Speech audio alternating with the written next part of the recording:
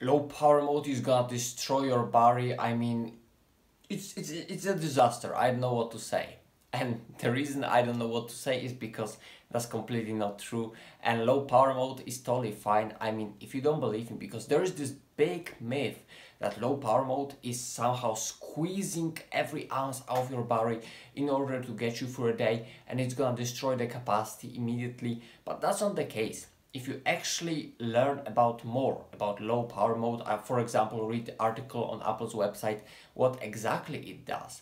And what exactly it does is the fact that all it does, it reduces the overall power consumption of the phone by lowering the screen brightness, stopping fetching some data in the background, as well as maybe force closing maybe some apps that are not doing you any good and draining a lot of resources. And the goal of that is to give you the most of your remaining battery life and get you through the day if you need it. So low power mode is not magically gonna destroy your battery because of that. I mean, going to low percentages of battery, that's not good. But the low power mode itself, like, it doesn't do anything. It just pretty much, if anything, it actually saves your battery in some way, since it puts less strain on that and takes less energy out of that. Therefore, it produces less heat and it's overall better for your battery. So low power mode, there's really no worries when it comes to this.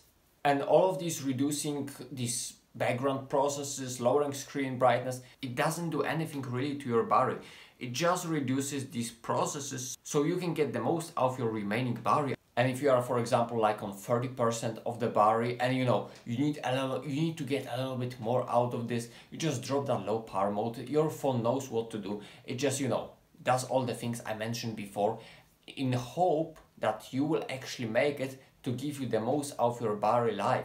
And it's not for the purpose of preserving battery or destroying it.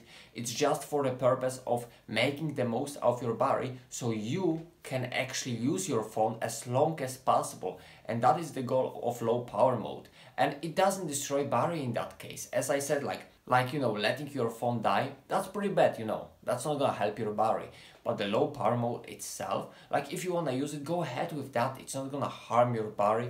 It's not gonna harm anything on the inside. Like, the way it works, that's not the case. The algorithms, the neural engines, all of this machine learning, it all knows what to do. And low power mode is just a software features that limits the overall power consumption. So there's just no way it can somehow degrade your battery more than you are doing in your normal usage. All it does, it limits the overall power consumption, so it can actually help your battery. And that's pretty much all it when it comes to that. So if you're scared about using low power mode, do not be, because it's not that bad as people say. These are some old great myths about low power mode, that it's gonna destroy your battery. Completely not the case. I will link Apple's article in the description if you wanna learn more about that. And if you have any questions, make sure to ask them in the comments. And if you found this video helpful, make sure to press the like button. And hopefully, until next time.